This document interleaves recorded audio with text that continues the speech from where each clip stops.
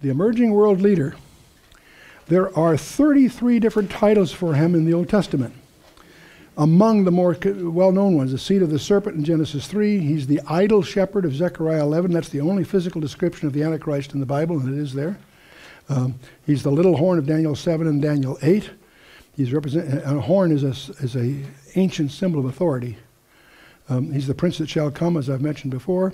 He's called the willful king in Daniel 11.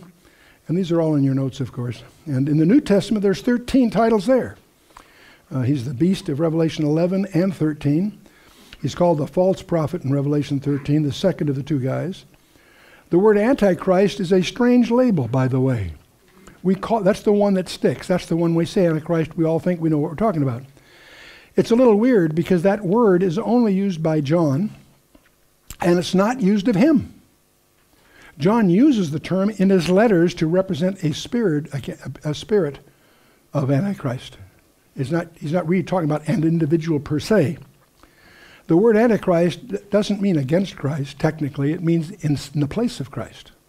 A pseudo-Christ is more precise. Antichristos in the Greek isn't what it sounds like to us. Obviously he's against Christ, but the word really means he's in the place of Christ. That's why there's all this talk about the Pope and all that sort of stuff. But in any case, what's interesting is John, who's the only guy that uses that term in a different context, in the entire book of Revelation doesn't use the term Antichrist. He uses several other terms, by the way. But nevertheless, that's the label that has stuck, if you will, in modern usage. So I won't fight that. Just be aware of the fact that it's a strange inversion here. He's called the lawless one in 2 Thessalonians 2. He's called the man of sin in 2 Thessalonians 2. Jesus calls him the one who comes in his own name. I come in my Father's name, you receive me not. Another comes in his own name, and him you will receive. That's why many of the experts believe he'll be Jewish. We don't know that. We know he's accepted by Israel for some weird reason, but whatever. Okay, so that's... and he's called the son of perdition in 2 Thessalonians 2. And is he a Jew or Gentile? There are good scholars that take both sides. Some say the leader will be the son of Satan. That's clearly from the scripture. Some believe the leader will be a Jew, and there's a whole bunch of arguments for that. And also there's some believe he'll be a Gentile, and there's a whole bunch of arguments for that. So you can take your pick. But when we get into those arguments, remember there's two guys. We're not talking about a single guy. There's a single political leader, but he has a religious priest promoting his worship called the false prophet, as a second title of him, if you will. And so, coming world leader. The term that I would use if I was writing in this area is I'd call him Mr. Big Mouth. Because it's interesting in Daniel 7 and in Daniel 11, in Psalm 52, in 2 Thessalonians 2, he is always shooting off his mouth. He's making arrogant claims. That's one of his characteristics. So if you want a title for him, I'd call him Mr. Big Mouth. 6 times in the scripture he's called that. He will be a son of Satan in some sense.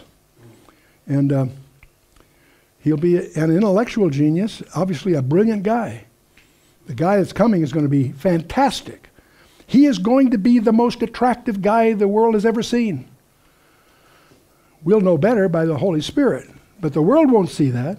They're going to see a guy with the answers, with a plan to help the world out of its mess. He'll be an oratorical genius. I don't think he needs teleprompters. Okay? He will be a political genius. He'll be a commercial genius. He will be a military genius. He comes to power by peacemaking, not by military, but he becomes so powerful that he will be militarily very, very able. He'll be a governmental genius. He'll be a religious genius. He's all of these things. The scripture supports every one of these. And there's a bunch of other passages in your notes you can take a look at if you're trying to get up to speed on who this guy is. And so Isaiah 10 gives us some identities here. Therefore, thus saith the Lord God of hosts, O my people that dwellest in Zion, be not afraid of the Assyrian. That's interesting. He shall smite thee with a rod, and he shall lift up his staff against thee after the manner of Egypt. And yet a very little while, and the indignation shall cease, and mine anger in their destruction. This is Isaiah talking in Isaiah 10. Look at Isaiah 15. That I will break the Assyrian in my land, upon my mountains tread him underfoot. Then shall his yoke depart from off of them, and his burden depart from off their shoulders. This is the purpose that is purposed upon the whole earth, And this is the hand that is stretched out upon all the nations. This world leader was originally Nimrod, who was an Assyrian. The first world leader was Nimrod, the Assyrian. The last world leader on the planet Earth will be an Assyrian. It's interesting. The symmetry, I think, is very provocative. And then will I break the Assyrian in my land, and so forth. The Lord shall cause his glorious voice to be heard, and he shall show the lightning down from his arm, with the indignation of his anger, and with the flame of the devouring fire, and with scattering the tempest and the hailstones. For through the voice of the Lord shall the Assyrian be beaten down, which smote with it. See, I want you to not get into the details, but you see the term Assyrians all through Micah and all through Isaiah as an identity here. And Micah 5, and this man shall be the peace when the Assyrian shall come into our land. And he shall tread in our palaces, and we rise against him with 7 shepherds and 8 principal men, and they shall waste the land of Assyria with the sword, and the land of Nimrod in the entrances thereof. Thus shall he deliver us from the Assyrian, when he cometh into our land, when he treadeth within our borders. And again, we have the Assyrian, the Nimrod even again, and the Assyrian. So there's more homework to be done.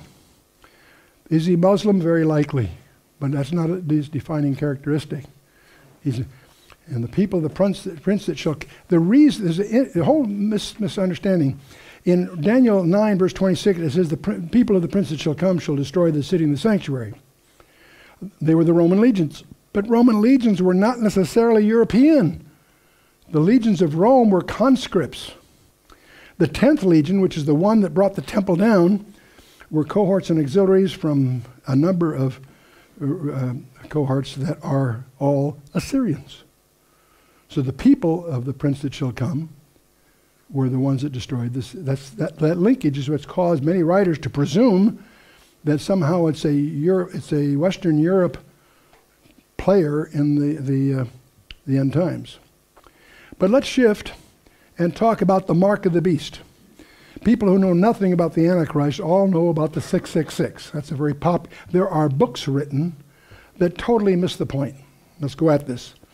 Revelation 13, and he causeth all, both small and great, rich and poor, free and bond, to receive a mark in their right hand or in their foreheads, that no man might buy or sell, save he that hath the mark, or the name of the beast, or the number of his name. These people take a sign of allegiance to the leader, and for some reason they have it in their right hand and on their foreheads. And there's a couple of possibilities about that, but understand the number isn't the person's number, it's his number. They're taking his identity as a sign of allegiance. Here is wisdom. Let him that hath understanding count the number of the beast, for it is the number of a man, and his number is 666. And around that, books have been written that talk about barcodes and inserting things and all that sort of stuff. It turns out the 666 is an inference from the Greek letters. There are 3 Greek letters there in the original text, and these 3 Greek letters have numerical values of 660 and 6. So those 3 letters can be construed geometrically as a number 666. If that is correct, it's the only place in the Bible that the text leans on gematria, the numerical value of the letters. The fact that the letters have numerical value is very interesting from a number of points of view, but it's not used by the Holy Spirit to communicate directly, unless this is one of them. Now, these 3 letters have names. The first and last is the first and last letters of the word Christos. But you put this little serpent thing between the two, and you get a symbol that seems appropriate for the Antichrist. So that is played upon by some writers, and that's okay, no problem. The Antichrist, or pseudo-Christ, if you will, is symbolized by those 3 letters.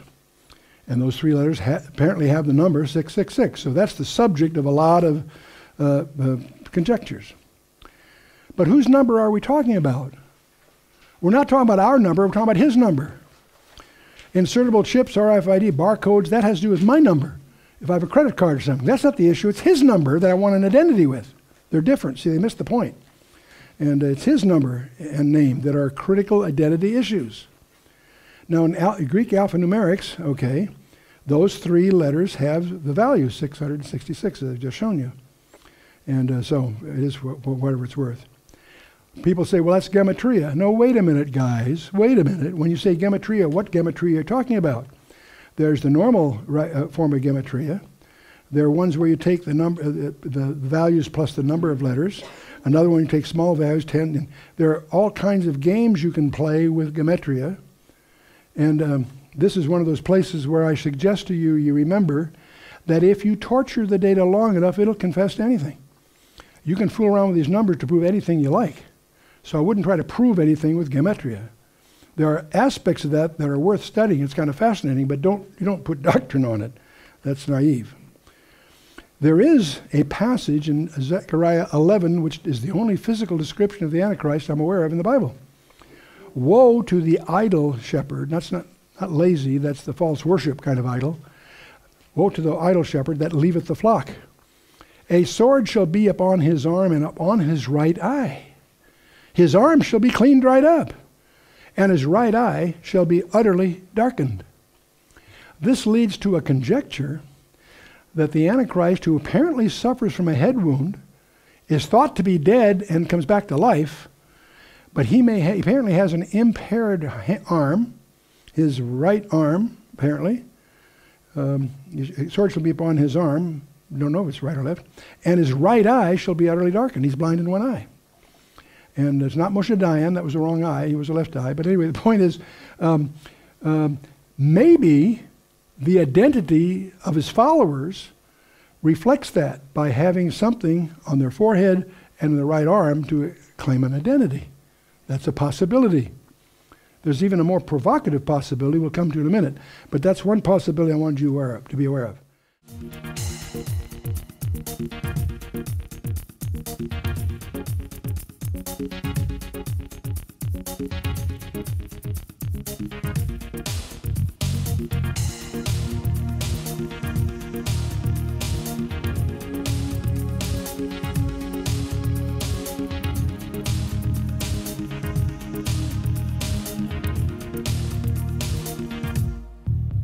Antichrist is a strange label, by the way. That's the one that sticks. That's the one we say Antichrist, we all think we know what we're talking about. It's a little weird because that word is only used by John, and it's not used of him. John uses the term in his letters. As I've mentioned before, he's called the willful king in Daniel 11, and these are all in your notes, of course. And in the New Testament, there's 13 titles there. He's the beast of Revelation 11 and 13. He's called the false prophet in Revelation 13, the second of the two guys. The word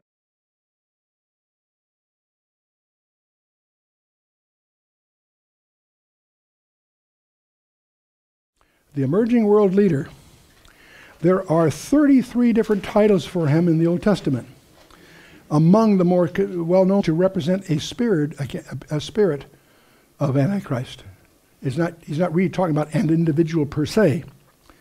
The word Antichrist doesn't mean against Christ, technically. It means in the place of Christ. A pseudo-Christ is more. One's the seed of the serpent in Genesis 3. He's the idol shepherd of Zechariah 11. That's the only physical description of the Antichrist in the Bible, and it is there. He's the little horn of Daniel 7 and Daniel 8. A horn is a ancient symbol of authority. He's the prince that shall come.